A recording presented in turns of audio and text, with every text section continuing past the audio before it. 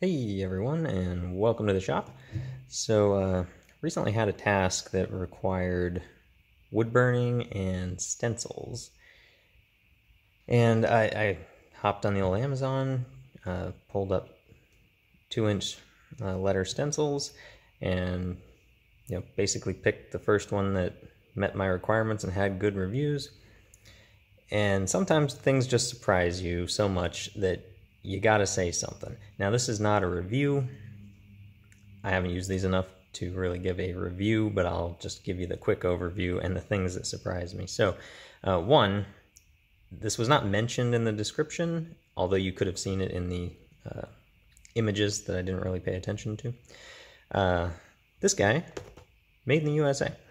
Didn't know C.H. Hanson is based out of Illinois. I have no idea if these were manufactured there, but supposedly made in the USA. Very cool. But one interesting attention to detail that I actually got a kick out of: metal reinforced corners on the box, both outside and inside. I mean, how cool is that? Just, who does that? I could just be ignorant. Maybe everyone does that with stencil boxes, but I've certainly never seen that on any other product that I've ordered, and I think that's a great touch. Loved that little detail. But other than that, I mean, these are fairly basic, I assume, although I'm no stencil expert. So yeah, pretty easy to use. If you need to interlock them, they just slide right into place, just like so. Once you get them close, I found that taking a small hammer and just doing a little light taps on it produces the best result and gets them perfectly flush.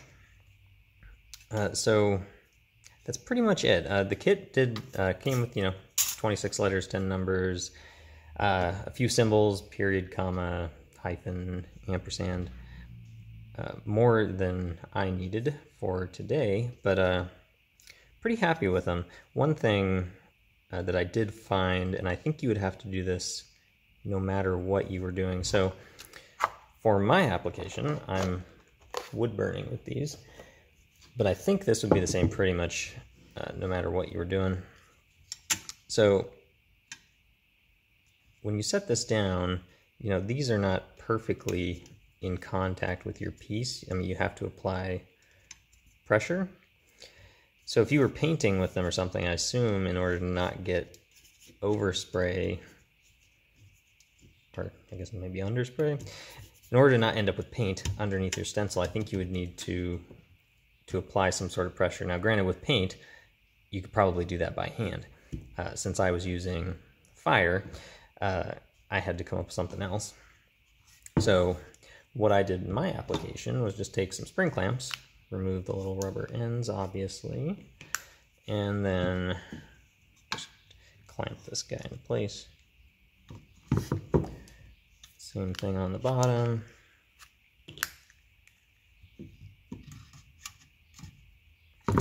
Just so that you keep that contact point tight. Then for what I was doing, just take your torch and slowly heat it up.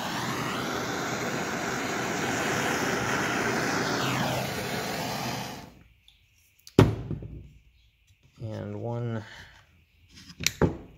nice thing about these little brass stencils, they do dissipate heat fairly quickly. Not quickly enough to touch quite yet. And there you have it. So they work pretty well for what I was doing, even though I'm quite sure that the manufacturer does not recommend them for this purpose. And yes, there is a fire extinguisher behind me. So yeah, first impressions. Like them. I suspect I will be doing this again, and I'm really happy with these. I mean, $44, I don't know if that's a good price or not. Seems maybe a little expensive for what you're really getting in material, but the fact that they worked, I'm quite happy with them. Very happy with the purchase. So stand by for a photo of what I actually did with this, and recommended purchase. Thanks a lot, everyone.